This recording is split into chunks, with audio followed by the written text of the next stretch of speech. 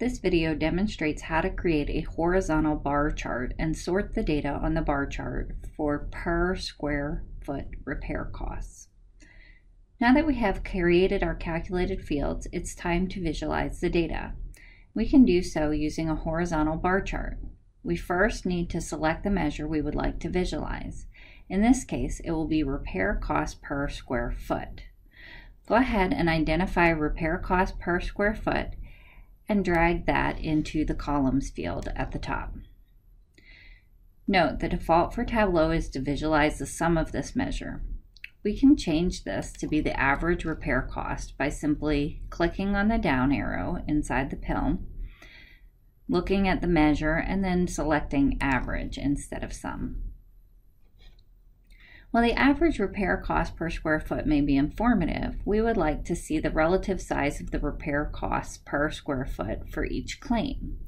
To do this, we're going to need to find the claim number on the Dimensions menu and drag the claim number pill to the rows. Now we can see our horizontal bar chart by claim number showing us the relative size of the average repair cost per claim. We could click on the Show Me option to see other visualizations that might be useful given the measures and dimension information that we have selected to display. For example, we could select the Packed Bubbles option, which shows the repair cost per square foot for each claim, with the larger size bubbles designating larger repair cost per square foot. Go ahead and click the Undo button at the top to go back to your horizontal bar chart. We still have the Show Me highlighted, so if we want to minimize this, we would simply go ahead and click Minimize there. To make it quick and easy to identify the relative size of the repair cost per square foot, go towards the top of your sheet and you will see a sorting box appear. Clicking on this box once sorts by descending. Clicking on the box again will sort by ascending, and clicking on the box a third time will sort back originally to the original sort. Go ahead and hit the box one more time to sort the claims by descending. Now we can quickly identify those claims which appear to have a relatively larger repair cost per square foot than the other claims in the data set. While it's natural to want to focus on those claims that have larger repair cost per square foot, it may also be the case that claims with abnormally low repair cost per square foot are worthy of investigation.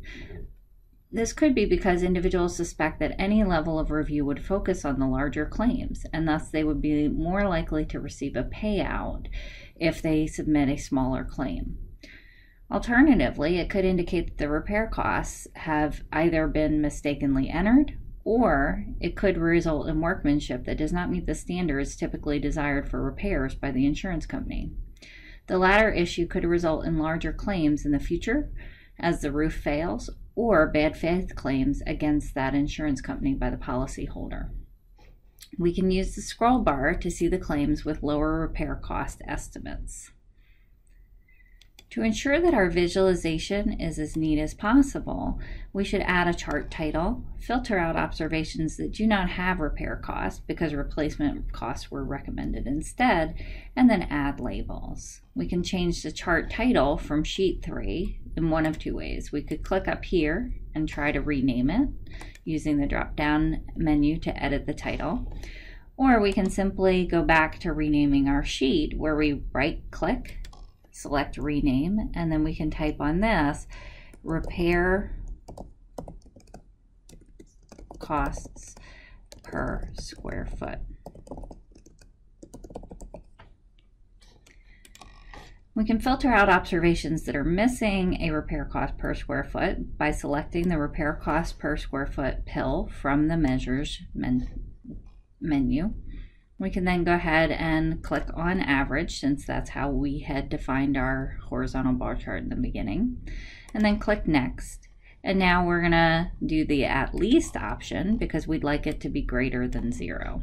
So once we go ahead and move that up just a little bit, we can click apply and then hit OK, and we will no longer see those claims with 0 repair costs appearing at the bottom of our chart.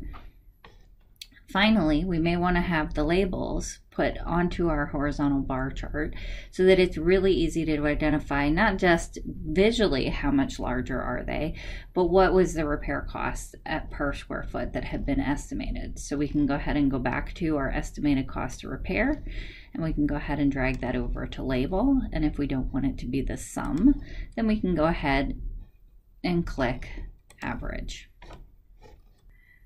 Well, I've demonstrated how to do a variety of things with this horizontal bar chart. I'm going to remind you again that it's your job to determine what constitutes abnormally large, how do we want to visualize this, what is going to be the best way to communicate the information to help somebody identify not only which claims should potentially be investigated further, but why you're making those recommendations.